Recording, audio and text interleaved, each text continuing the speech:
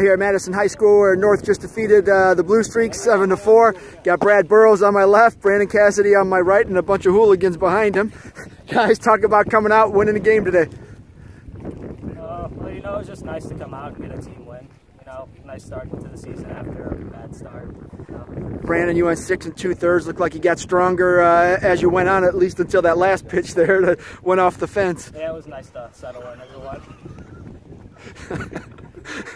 Talk about your pitching today. What was working for you? Mainly the two-seam and change-up was really working well.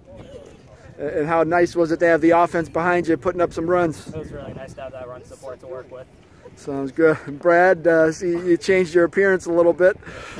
Talk about your offensive day. 4 RBIs today. I just try to put the ball in play, and good things happen when you do that. So. No pressure behind us, right? No, there's no one even there.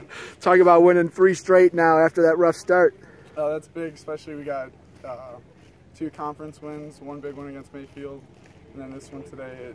So we just started to get rolling. Outstanding. Congrats on the win. Good luck the rest of the way. Thank you.